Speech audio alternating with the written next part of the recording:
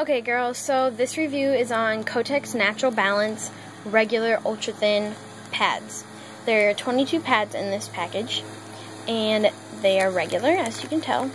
There's those three, and they are ultra thin. They do have touches of cotton, aloe, and they're pH aligned. And since they're ultra thin, they're like pink and green on the front. Okay, and the back just shows you the pad and stuff. Okay, so you open it by just like, when you buy it, you just like peel these apart and it opens like that.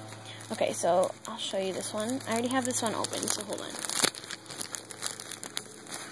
Okay, so this is what they look like when they come out of the package. Okay, and if you, I don't know if you've ever had Kotex pads or liners, but all their things are wrapped in like cloth.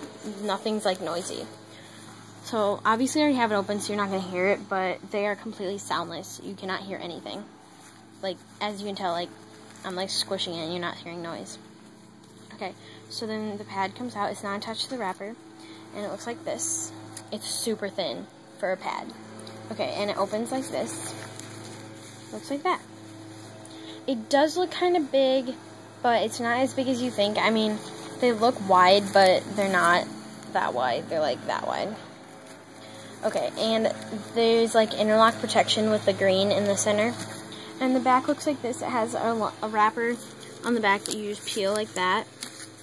And it's sticky. And it has a green design on the paper, because that's what it means. That means it's really ultra thin. Okay, so, and then you can just, these are also like kind of like Velcro-ish, I guess. They like go back together. See? Okay, so there's 22 of them in there, and on a scale of 1 to 10, I'd rate these out like a 6, because they're not my favorite pad, because I have a lot of pads that I love a lot more than this. And I mean, if you do buy these, some people probably use them as liners if they have a really heavy flow, but yeah, I would rate those out of 6. And if you have any questions or comments about this, just let me know.